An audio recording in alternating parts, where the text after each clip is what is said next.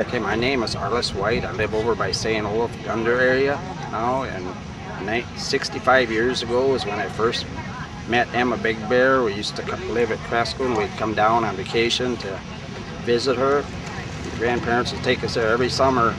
We'd go to the tent that she had on the river in Marquette or McGregor area, and she would have beads and stuff that she'd give us. We'd give her fruit and stuff, and she was so happy to see us that she'd give us big hugs and kisses back then, and she was just so glad. She seemed like she remembered us every year. We've done this for about 8 years. First time I ever met somebody Indian ancestor, and it was a thrill.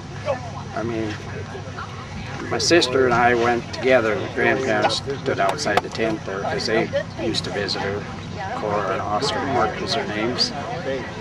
And the farm that we went to visit is a Century Farm. It's over that now.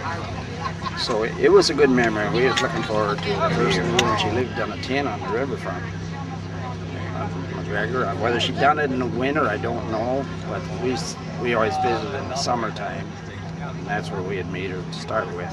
Then we did see her in the house there once in Marquette. But she was a sweet lady. She always graceful.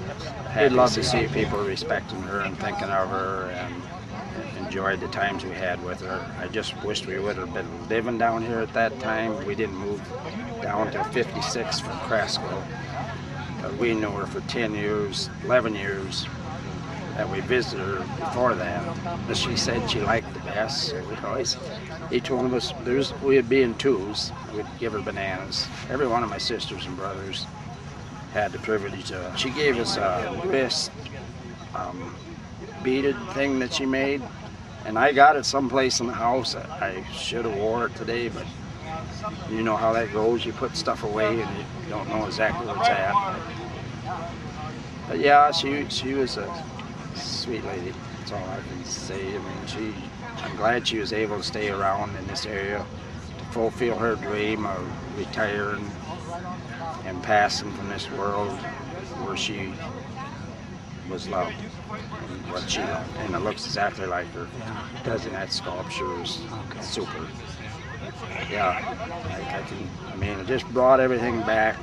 When I seen this in the paper, I couldn't wait. I knew I was going to be here. We got a grandson coming from Afghanistan war tomorrow, and we're getting together tonight. And Emma would have wanted that. She would have wanted me to came here today. And I wanted to come here today. It brings me back to my ancestors' time too, you know, that's past.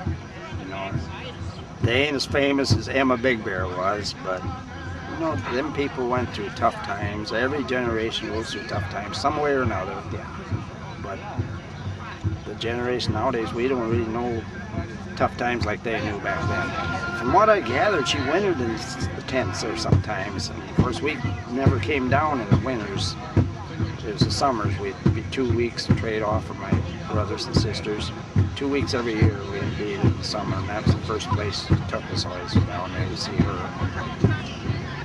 And bringing back memories.